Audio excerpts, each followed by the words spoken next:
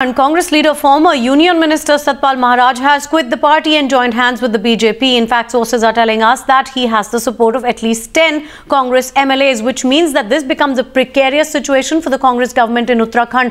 The Congress is claiming that Satpal Maharaj should have internally settled differences within the party instead of going ahead and jumping ship. My constituency, there was a national disaster and a lot of roads and a lot of people were dislocated and the houses were completely destroyed. So I was worried about them, and I was thinking that the government should have made the houses and there should have been rehabilitation of people and prefab houses should have been built. But all that was neglected, and I think people were given some compensation, and most of them are coming down to Dehradun, and actually what will happen is that the entire borderline will be vacant. There will be nobody living there, so which is very, very disastrous for Uttarakhand. So even my party members were neglected. Nothing was given to them. No responsibility was given to them. So I was very much disturbed, and I've left Congress party. Now I'm in BJP. Modi ji has an agenda, and that agenda is to make India very strong. And definitely if we work together, because at one time China was behind us. But China has a leadership, and China is now #1 in the world. So if China can be #1, why can't we be #1? So now I have joined BJP to make India #1 in the world.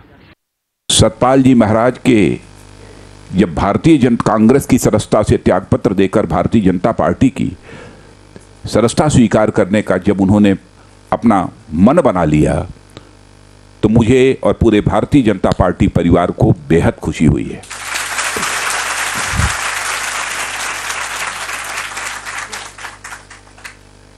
उनके संस्कारों के बारे में भी किसी को बतलाने की आवश्यकता नहीं है।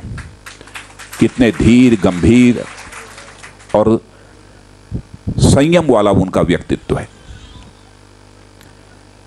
उनके आने से निश्चित रूप से भारतीय जनता पार्टी को एक ताकत मिलेगी।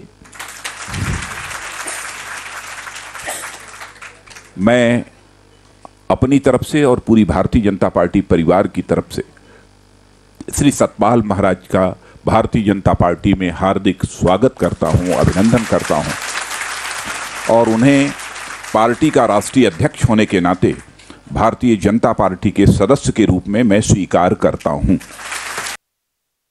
उनके इस्तीफे में कोई सैद्धांतिक प्रश्न और कोई स्थानीय प्रश्न नहीं है, और कोई कारण नहीं था कि उनको कांग्रेस छोड़नी पड़ती।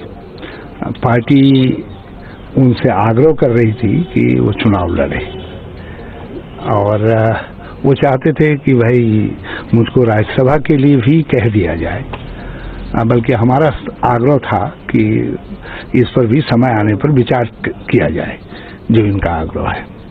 और जो पोर्टफोलियो को लेकर के उनका प्रश्न था, उसका हमने हल निकाल दिया था, और मेरी बातचीत हो गई थी संबंधित मंत्री जी से भी, और आज मैं महामहिम राज्यपाल के पास जाने वाला था इसी बात को लेकर के कि इसको ठीक करवाया जाए।